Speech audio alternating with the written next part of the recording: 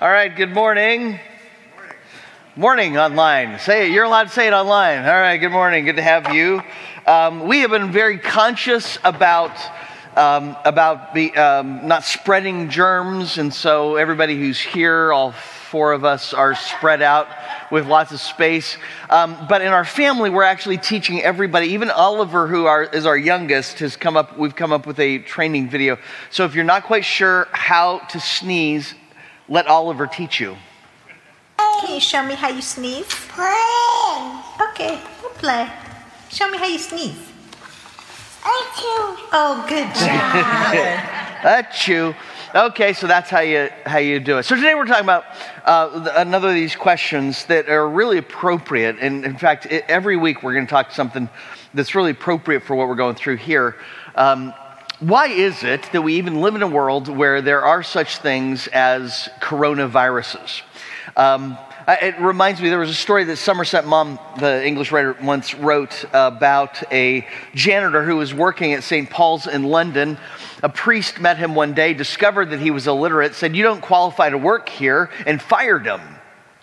The guy wasn't sure what he was going to do, and so he went to work for a tobacco shop, worked really hard, eventually was able to save enough money that he bought the tobacco shop. Worked really hard. He was able to buy another tobacco shop so that over the decades, he actually expanded, owned a chain of tobacco shops in London, became one of the wealthiest business people in all of London. So it's like 30 years later, he's talking with his banker, and his banker says, "You have an amazing life story. I mean, look how well you've done, and you can't even read and write. Can you imagine how well you would do if you could read and write?" And the guy, where you'd be if you could read and write. He says, "I'll tell you where I'd be. I'd be a janitor at St. Paul's." It wasn't as funny that time as it was before.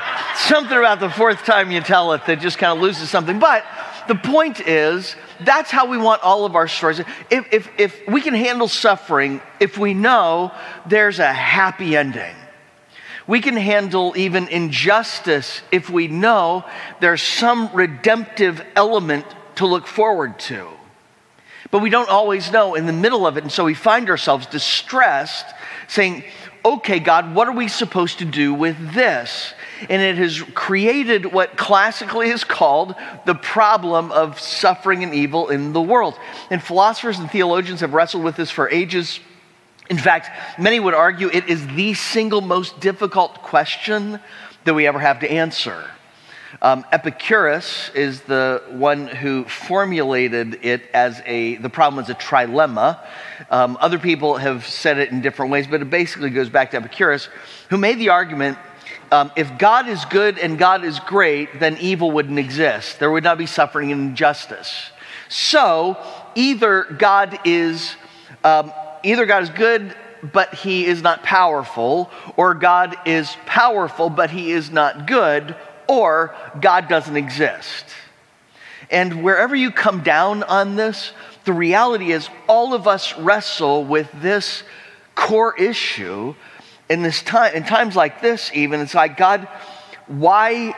And often it's not philosophical, it's very personal. Not just, God, why do bad things happen to good people, but God, why are these things happening to me? How do you deal with that? How do you help somebody else wrestle through that? That's what we're going to talk about today. So you personally can have a strong faith if you are not a believer, so you can understand what the Bible would say, but also for us to be able to help other people who are going through this time and are experiencing the wrestling match with this question too. Would you pray with me, please? Heavenly Father, we thank you that you are present wherever we are.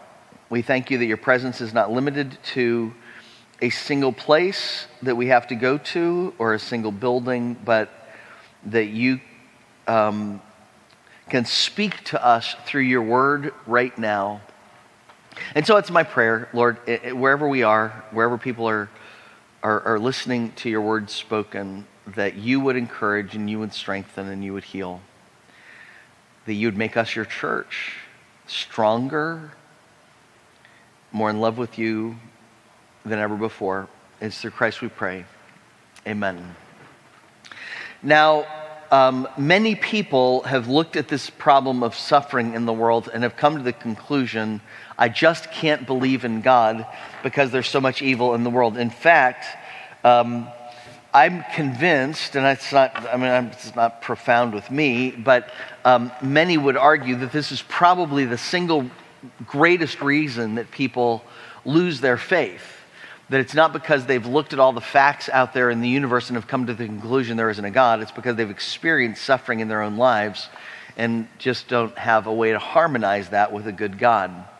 David Hume articulated this centuries ago.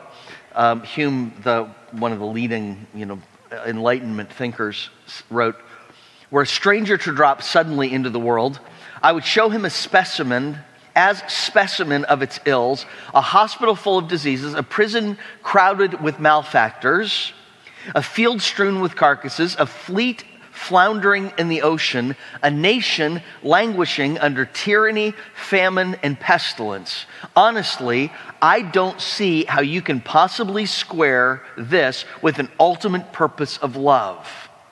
David Hume puts it in terms of purpose and in terms of love. He says, if the world is purposeful and there's a loving beginning to it, a loving God, how can you explain the way that it is? That's a reasonable question many have asked. In more recent times, Bart Ehrman has become one of the more popular agnostics of our generation. And Ehrman has written, it actually was an interview with NPR one time. They asked him how he lost his faith. He said, the short version is this: "I realized I could no longer reconcile the claims of faith with the facts of life. In particular, I could no longer explain how there could be a good and all-powerful God actively involved in this world, given the state of things. For many people who inhabit this planet, life is a cesspool of misery and suffering. I came to the point where I simply could not believe that there is a good and kindly disposed ruler who is in charge of it all." And again, he's asking this honest question, and you can hear Epicurus' trilemma there. If God is good and God is powerful, how can the world be a cesspool of pain and suffering for so many people? And I know that that's where people are now, and not just in terms of the threat of the virus, but losing their jobs and losing their finances, losing their retirement. It's just like, God, if you really looked out for us, wouldn't you be providing? You wouldn't allow the world to be like this. And I'm really heartened by the fact that the Bible doesn't shy away from these serious questions.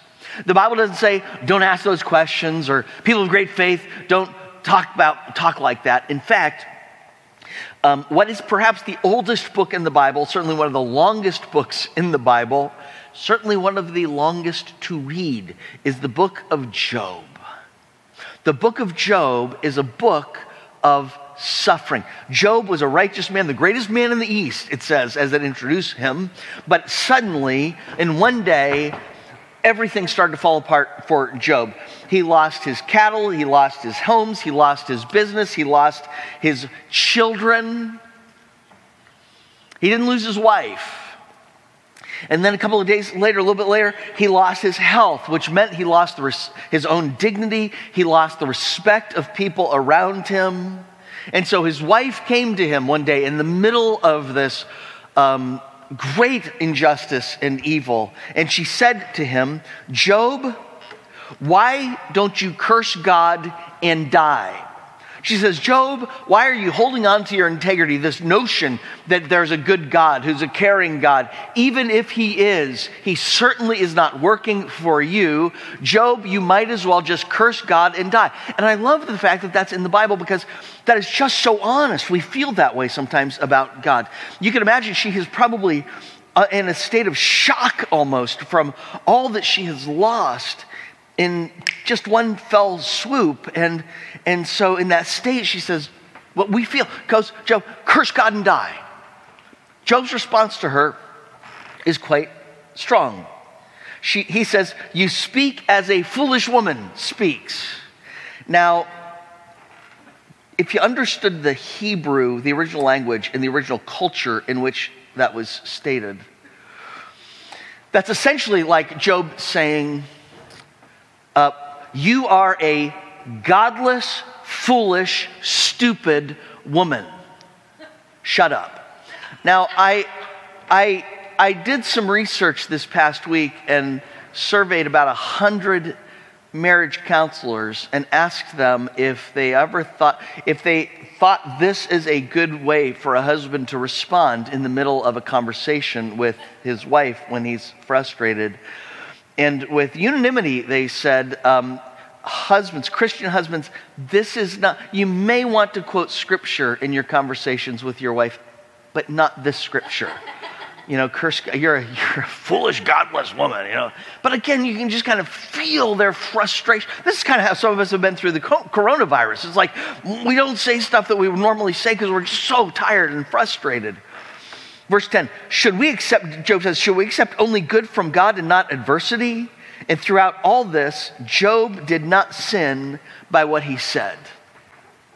Later on, Job would say things that he shouldn't say, but at this point, he has maintained his integrity. Job's response here is echoed by the great Christian writer G.K. Chesterton, who once said, when belief in God becomes difficult, the tendency is to turn away from him. But in heaven's name, to what? When faith gets shaken because of suffering and injustice, there is a temptation to say, God, I'm done with you. I just want to curse God. Even if you exist, I'm just fed up with you, Lord. But Chesterton asks the great question, so once you've done that, once you turn away from God, where else are you going to turn? See, it's not enough just to say turn away from God. You have to turn to something else that satisfies other questions too. It doesn't seem self-evident that as soon as you turn away from God, immediately other problems arise. For instance, there's this whole problem of justice and injustice if there is not a God. C.S. Lewis was an atheist who wrestled with that for a long time. And he said part of what ultimately brought him to God was going through this wrestling match. C.S. Lewis said that he was once an atheist because the universe seemed so cruel. But then he realized if atheism were true, there would be no grounds for my complaint. There would be no reason for me to expect justice in the first place. He says, my argument against God was that the universe seemed so cruel and unjust, but how had I got to that idea of just and unjust? What was I comparing the universe to when I called it unjust? See, he realized he was smuggling in an assumption that you can only have if there is a good God. Because if there's injustice, there must be justice. And it must come from something that is ultimately justice. If there is evil, there must be good. But what is the source of evil? What is the source of good if there's not a good God? He said, of course, I could have given up this idea of justice by saying it was nothing but a private idea of my own. But if I did that, then my argument against God collapsed too. For the argument depended on me saying that the world was really unjust, not simply that it happened not to please me. Atheism, he writes, turns out to be too simple, too simplistic. See, for there to be injustice and injustice, there has to be a God. And so how do you deal with that? How do you come up with good or evil? And so atheists, when they're really honest, would say they don't believe there is good or evil. There's just personal preference. I'm reminded of a debate that took place with Bertrand Russell, who was perhaps the last century's leading atheist, at least for most of the century. He was debating a man by the name of Cobblestone, who came to this point and he asked Russell, do you believe there is such a thing as good or evil? And Russell said, yes. He said, okay, Mr. Russell, how do you determine between good and evil? He said, the same way that I determined between blue and green. Cobblestone said, well, you determine the difference between blue and green by seeing. How do you determine the difference between good and evil? And this atheist who claimed to be an atheist based on naturalism and science and logic, said, I determine good and evil based on feeling. Now, many have noted that Cobblestone was a kind man and so did not press it with Russell. But had he not been so kind, that he should have asked Russell the question. In some cultures, people like to have their neighbors over for dinner. In other cultures, people like to eat their neighbors for dinner, each on the basis of feeling. Do you have a personal preference? It illuminates the problem, doesn't it? If right and wrong is just based on feeling, then how do you really determine it? And it's counterintuitive. Can you really say it isn't evil for the Nazis to kill 6 million Jews? And as soon as you are willing to say it's evil, you have to say, okay, but how do I determine that which is evil? Again, C.S. Lewis argues that for ethics to be determined, to come up with ethics, you have to be able to answer 3 questions. They're all the questions that you would ask of a ship on the sea. The first question is, how do you keep the ship afloat? That's the personal ethics question. The second question is, how do we keep the ship from bumping into other ships? That's the social ethic question. But the third question is the most serious of the 3. It is the essential question, and that is, why is the ship on the ocean in the first place? What's its purpose? See, and while a world without God can answer a pragmatic ethic of, well, it's because it's what's best for me or because it's what's best for us, it cannot answer the most important question of life, and that is, why are we here? What is the purpose of life if there is not an ultimate purpose giver? What is the purpose of suffering if there is no ultimate one to give us definition? So we could go on with this, and I know many of you are saying, oh, Brett, please, go on. And some of you are saying, please, stop. Okay, go wake up the person beside you, and we'll go on. So what does the Bible say about the problem of suffering and evil in the world? The Bible, first of all, I want you to know, the Bible does not say, don't worry about it. The Bible doesn't say you shouldn't ask the questions. In fact, the Bible is filled with people who are frustrated by what's going on. David would write, God, why have you abandoned me? Why do you allow the righteous to suffer? In Psalm 73, he would say, why do you allow the wicked to prosper? Another time, David would cry out, I stay awake. This is Psalm 107, verse 3. I am like a lonely bird on the roof. Is there any greater suffering, honestly, than loneliness? Keep flipping through the Bible. You come to an entire book other than Job. Yeah, you have the book of Job, oldest and biggest, one of the biggest anyway, that deals with the injustice of the world. But then you come to another book written by a man known as the weeping prophet, Jeremiah. And he writes this book. It's called the Book of Lamentations. I love that. It's not the book of joy-entations. It's not the book of don't worry, be happy-entations. It's an entire book where he is weeping because of the results of war and sin and death. And then you get to the New Testament, and Jesus comes into the world, and he's known as a man of sorrows. Yes, he's known as the Prince of Peace, but he's also known as the man of sorrows, acquainted with suffering. The Bible takes our suffering very seriously. It doesn't diminish it in the least. It gives us some answers to suffering. The one answer would simply be, some people ask the question, well, why is it, if God's a good God, why did he create a world where there's so much grief, suffering, and injustice? And the first biblical answer to that question is he didn't. Look at Genesis chapter 1, and you see that God created the world good. Every day, he created it good, very good. The original word there is the idea of it was good for purpose, good for life, good for relationships, good for love. It was good. It was a good and perfect world. And then you get to the sixth day of creation, and God creates Adam and Eve. And it says God created man in his image, in the image of God. He created them, male and female. He created them. And God looked and he said, it is very good indeed. Love that. So God creates the world very good, and part of creating it is perfect, is that he creates human beings in his image. Now, if we're going to be created in the image of God, that means we must be created with the ability to love, because God is a loving God. And to have the ability to love, we must also have freedom. One of the things, I need to write a sermon sometime again about freedom, because it's very easy to lose an understanding of just how valuable freedom is to God.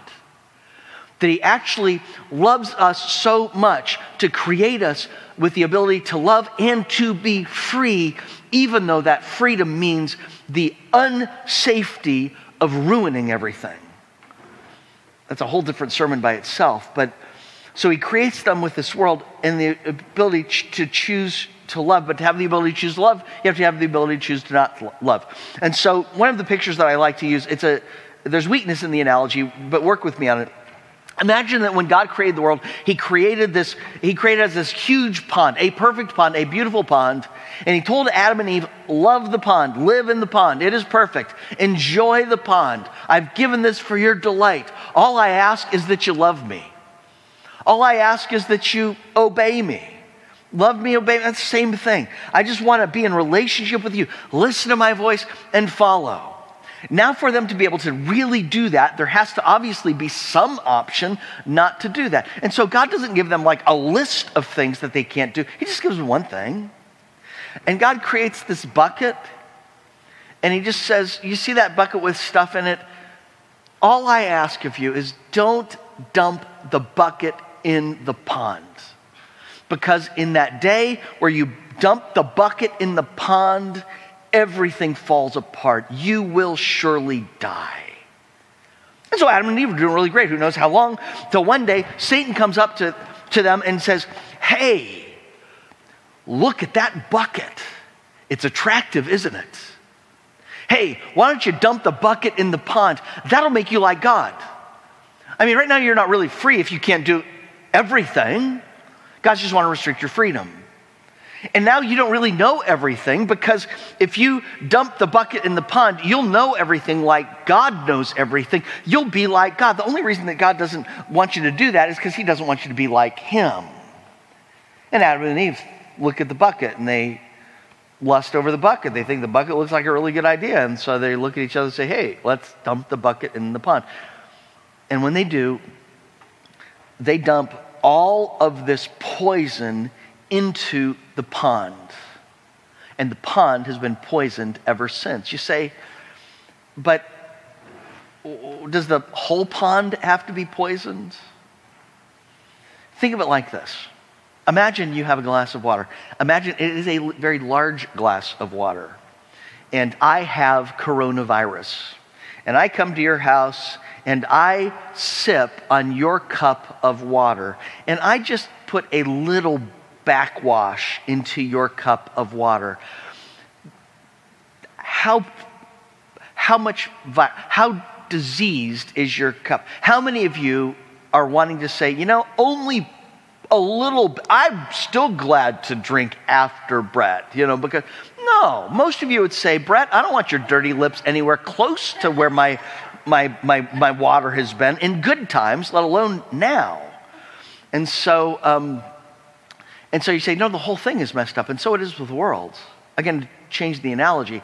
As soon as Adam and Eve opened the window to evil, brokenness and sin and death and disease flood in like a tsunami, and ever since then, the world is broken. So one day, when you get to heaven, and you're answering, why is it that there was coronavirus in my generation? Go punch Adam in the nose. It's his fault. Now, having said that, before you get too uppity, we have to step back and also realize, wait a second, to press the analogy, God creates all of us and puts a bucket beside all of us in this world. And God gives the same request. He says, all I ask of you is, would you love me with all your heart, soul, mind, and strength? Love your neighbor as yourself. This is why I've given you the Old Testament. He says the law and the prophets are wrapped up in all the law and the prophets. You can summarize. The purpose of all of them is to help define, to help you understand what it means to love. Because otherwise you're just hunching. Otherwise you're just following your feelings. Otherwise, you're just going to follow the culture around you, which may be headed toward destruction. And so just, God says, just love me. That's all I ask.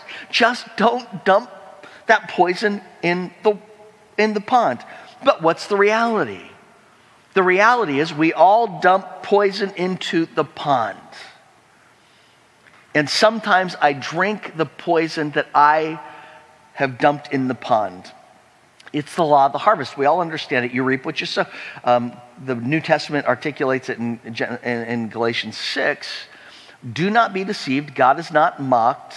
Whatever a person sows, that will he also reap.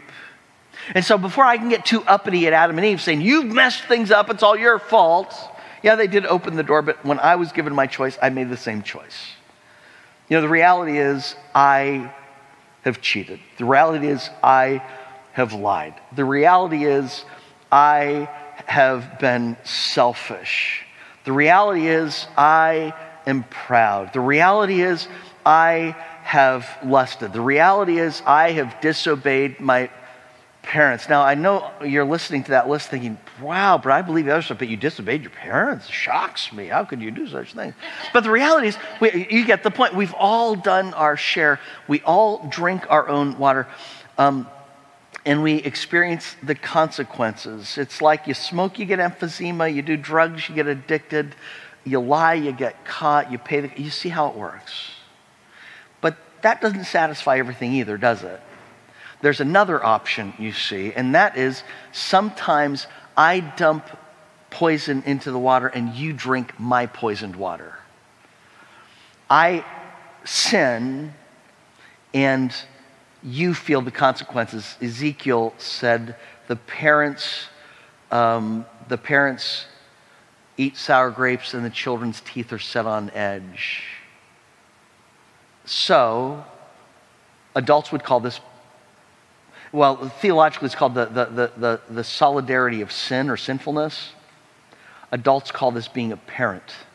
You love your kids and they break your heart, right? They love their kids. It's like, why don't you obey? Why don't you listen, okay? Kids call the solidarity of sinfulness counseling as young adults. You know, it's just like we don't want to hurt each other, but we all pour water into the system and we drink somebody else's poison. So, what is the problem? Why is there evil in the world? The Bible gives us an answer. Because Adam and Eve did it, because I do it and have my own results or consequences, or other people sin and we drink their poison. Somebody else gets drunk, and as a result, they were in a car accident as a result of their behavior. Now, here's the question: does that satisfy you? Understanding, kind of on an intellectual basis, why evil and sin and injustice exists in the world, why we experience it, does that satisfy you in the deepest part? No. It can be a satisfaction. I think it's important to understand it intellectually, but there's something inside us saying, I need something deeper. And that is why I heard recently somebody say, the problem of pain and suffering and injustice in the world is not so much a problem as it is a mystery. Problems can find answers. Mysteries, the solution has to be discovered. Somebody said, going to Mars is a problem. Falling in love is a mystery. Again, go back to G.K. Chesterton. Chesterton's insight was, one time he said, my problem with life is not that it is rational. My problem with life, he said, is not that it's irrational either. My problem is it is almost rational. The problem can't be solved simply with an answer. It is a mystery that we have to discover. And so God has answers for the mystery, and he answers the mystery in various ways. The first way he would answer is by saying, look at the mystery of my purpose in your life and of what you are made for. The mystery of suffering is that without suffering, we couldn't experience the life that we long for. Without suffering, there is no such thing as the heroic. A way to understand it is, we have a couple of moms here this morning, and they know what it's like to take their kids when they're infants to the doctor for their shots. And the first time, the innocent little one goes and doesn't know what's about to happen, and they get the shot, and they respond in various ways. Some cry. My daughter, Emily, I am told, did not cry, although I do remember seeing her get her shots for something at one point. She wouldn't cry. She would just kind of scowl, kind of like, who do you think you are to do that to me? And she's going to get back to her. If any of you know my daughter, Emily, you know that's kind of consistent with her strong personality. But the second time that you take that child, or the third time, that child maybe is thinking about this. Imagine that child having this internal conversation saying, why is mom taking me to this place where I will experience more suffering? And your child then reasons through the trilemma. And it's like, well, maybe it's because mom doesn't love me. Maybe mom's taking me here to suffer because she doesn't care. Or maybe mom's not powerful. Maybe mom is a robot and she's completely, a victim of ontology here and she just has to do this. Or maybe mom doesn't exist. So there are just three options. Either mom's not good or mom's not great or mom doesn't exist. You see, the logical question you have to ask is, why do you limit it to a trilemma? Can't it be a quadlemma or a five-lemma? What's five, Scott? What would five be back there? What? What's that? Penta, whatever.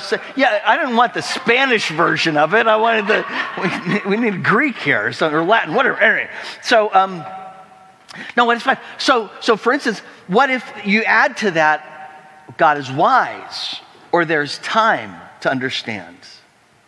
You see, maybe mom is taking the child to get the shot because mom is wiser than the child. And maybe over time, the child will be able to look back and understand the wisdom and the love and the power of mom in that choice. And so it is with our world. The Bible tells us that God allows us to go through suffering because we need it to be the people we desire to be, that we're made to be. David, the psalmist wrote, when I was afflicted, before I was afflicted, I went astray, but now I obey your word. Paul in 2 Corinthians 1:9 says that God comforts us in all our afflictions so that we may be able to comfort those who are in any kind of affliction through the comfort we ourselves have received from God.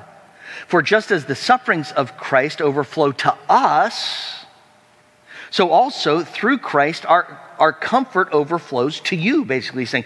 So we're afflicted. If we're afflicted, it's for your comfort and salvation. How many times have you ever gone through a difficult thing, and if you're a follower of Jesus Christ, you've found encouragement and strength in Christ, and then you've had somebody else go through difficult things? We do this all the time in church planting. It's kind of what redeems the pain of church planting, being able to talk to 25-year-olds and 30-year-olds who are now going through it, and they're going through the same stuff we've gone through, and now we're able to say, hey, this is what God taught.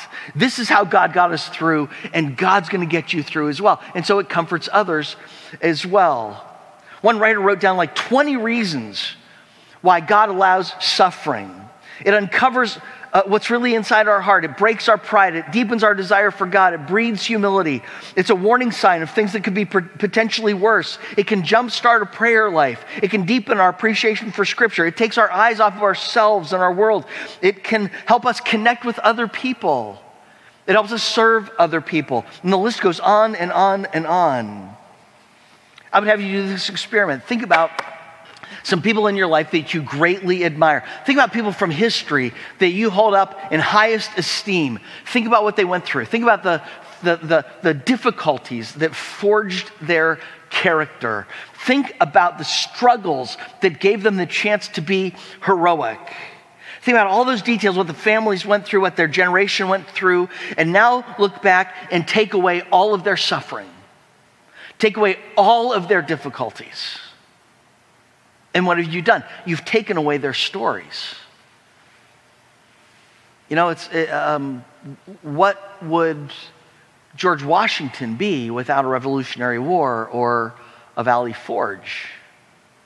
Harriet Tubman without an Underground Railroad? Frederick Douglass without the fight for freedom? Martin Luther King Jr. without the Birmingham jail? Bonhoeffer without Hitler? I'm not saying that those difficulties justify somehow, are justified, but I'm just saying God uses those things to make us heroes, to make us the world that we want to be.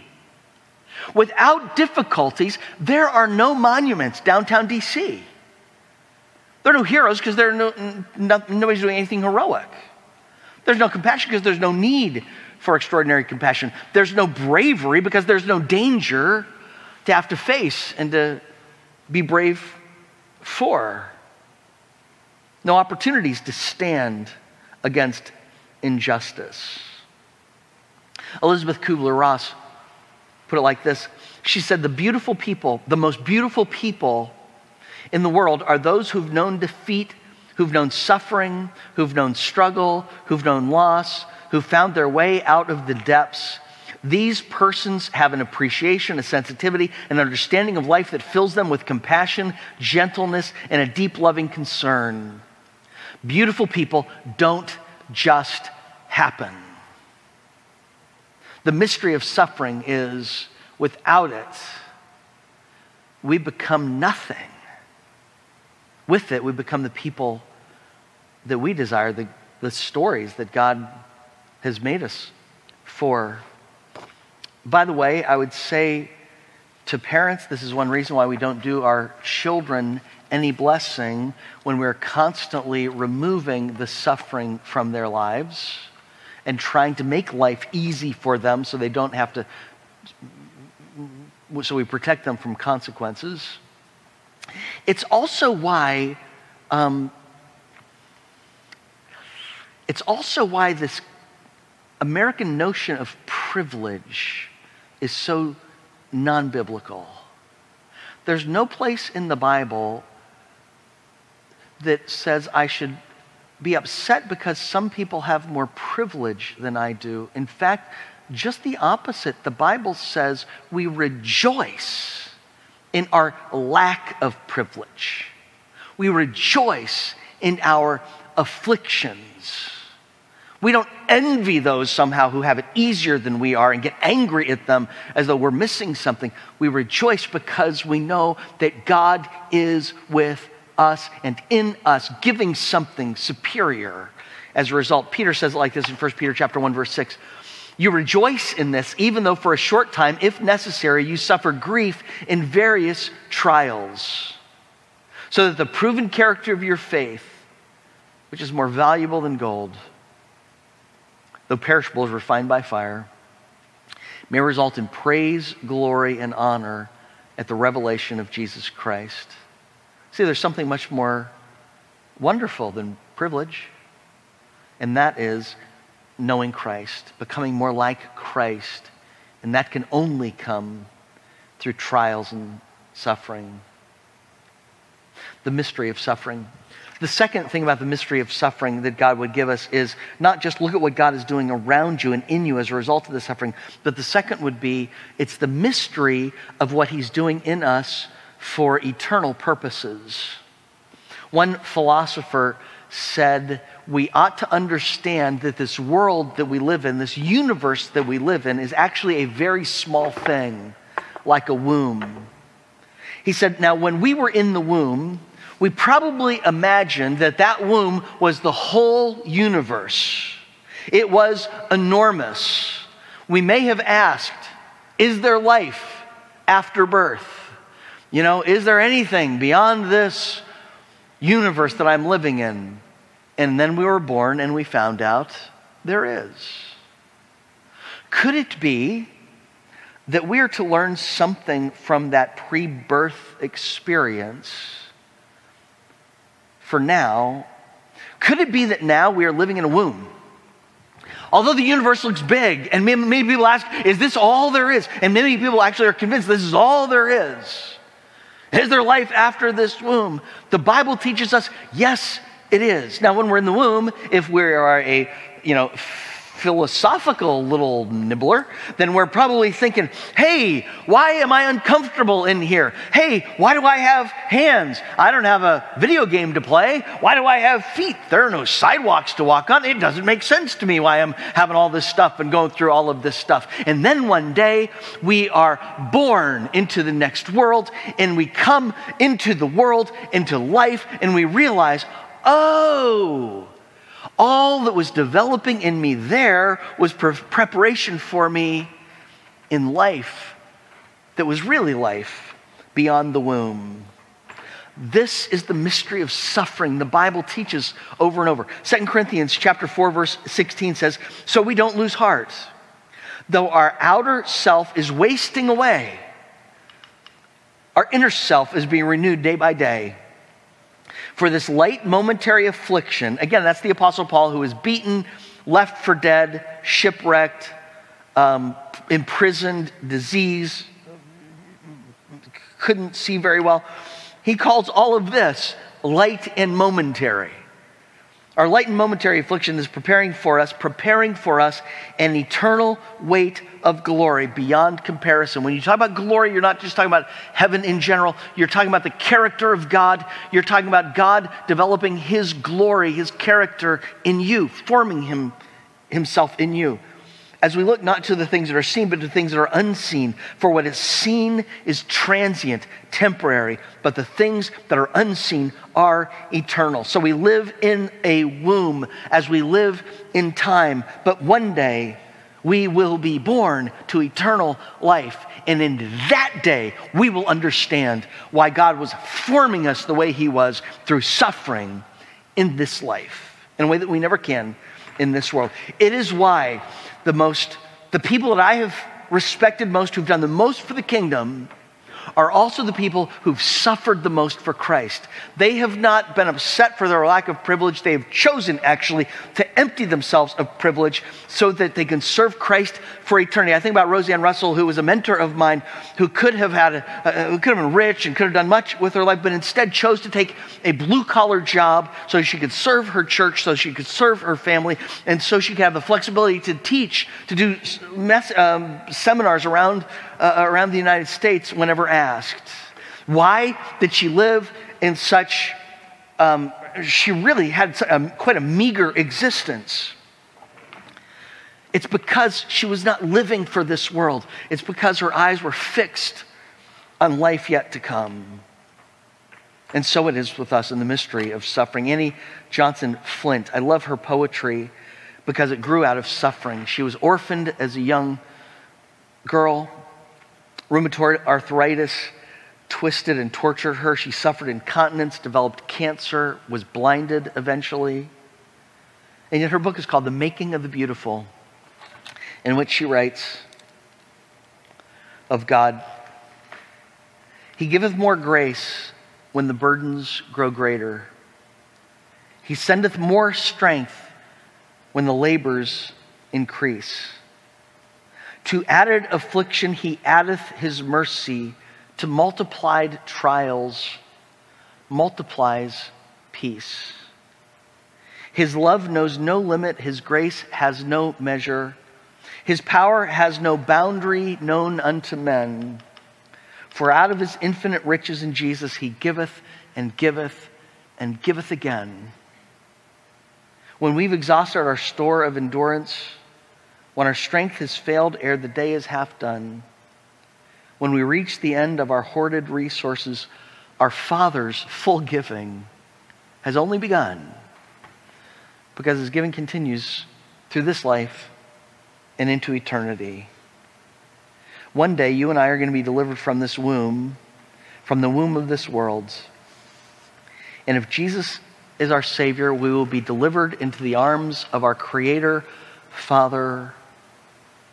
And though babies always cry, the Bible tells us that he will wipe away every tear from our eyes. And in that day, we'll know it was worth it all. How do I find comfort in times of struggle? It helps to understand theologically why bad things happen. Theologically, why there's injustice in this world for a while. But it helps even more to understand the mystery of it all, that what God is up to in us, what God is up to for eternity, and one day we'll understand. But the greatest comfort I have is that I can know God because of Jesus Christ. When I have gone through the most difficult times, I don't run to theology. I run to Christ, who is God in the flesh, who lived, known as the Prince of Peace, but also acquainted with suffering, who died on a cross to suffer with us, but who rose from the dead to teach us suffering doesn't get the last word. Glory does. God's power does. Our victory does. And so, whatever you're going through right now, I'll be honest with you, I don't know how people go through it without Jesus.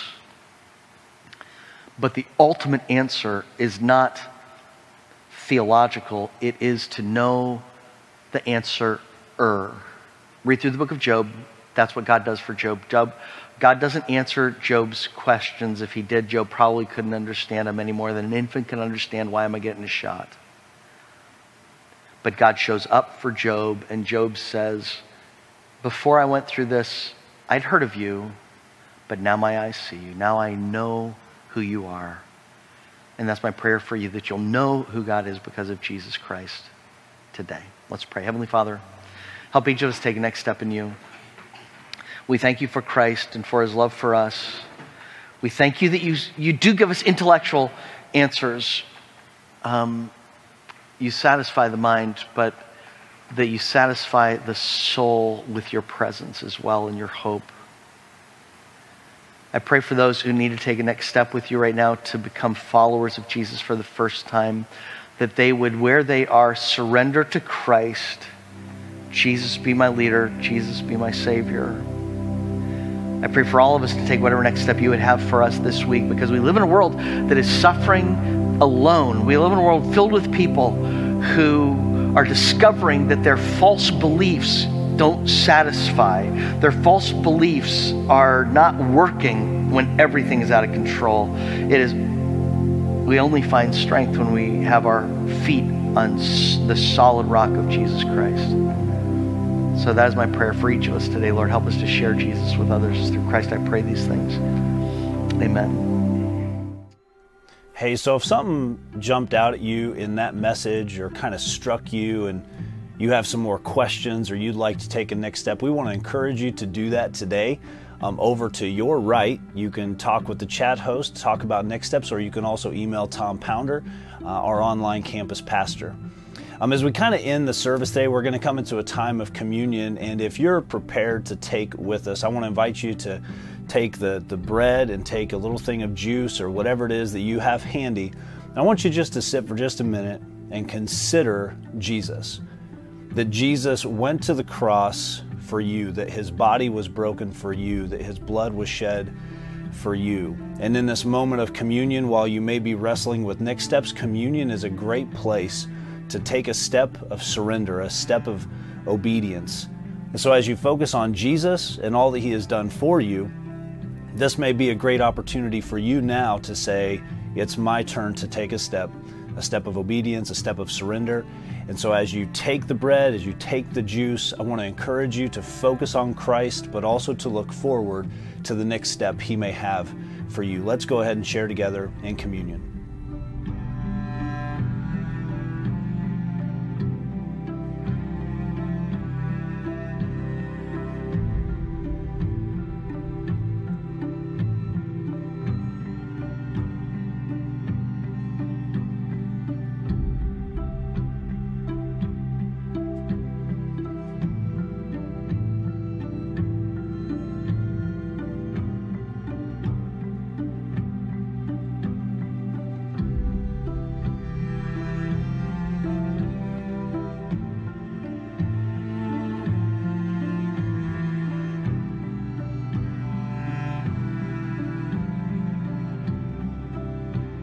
All right, if you haven't participated in communion yet, now is your time to do that.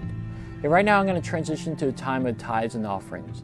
This is your opportunity to give back to God what he's blessed us with in so many different ways. And the cool thing is that you can give on so many different platforms. You can go to newlife.church/give, you can text to give, or click the blue give button above the chat box. Again, if this is your first time at New Life, feel no compulsion to give. We just are so grateful that you've joined us today and hope that you come back next week. But if you do consider New Life your home, or you have been blessed in a big way today, we strongly encourage you to donate and give your tithes and offerings today. Now I'm going to wrap up with just some quick next steps that you can take. If you have a prayer request today, again, click the live prayer button below the chat box, and we'd love to be praying for you today. Again, there's lots of uncertain times ahead, and we could all use a little prayer, so fill out the prayer request on the live prayer button below. And also, I want you to encourage you to think about, what is your next step of faith? What would that be? Is it joining an online life group? If so, again, click the notes section and join one of the online life groups we have available. But if you'd like to bounce off some ideas with me, I would love to talk to you about that. All you have to do is just click tomp@newlife.church, send me a quick little email, and I would love to talk to you more about next steps you can take in your faith journey. All right, again, I want to once again thank you for joining us today. We hope you have a great rest of your week, and we'll see you next week with a whole new Church Online. Have a great week, everyone.